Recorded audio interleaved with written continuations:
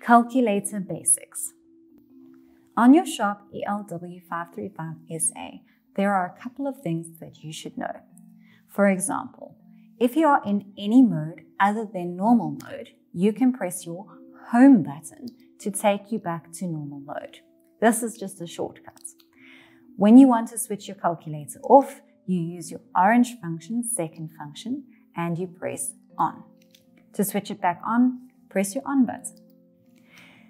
When you want to delete something, you use your backspace button. So if I have 899 and I want to type 898, I press my backspace button to delete what I've typed in, and then I press 8 instead, and whatever the sum is.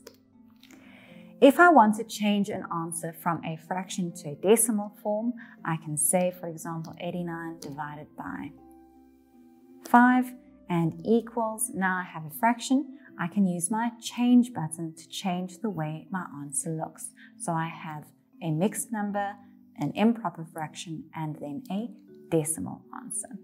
If I want to access any second function or orange function, I use the orange function button first, or second function. If I want to access any memory keys, I use my alpha key. So if I have alpha and A, it will give me the memory key of A.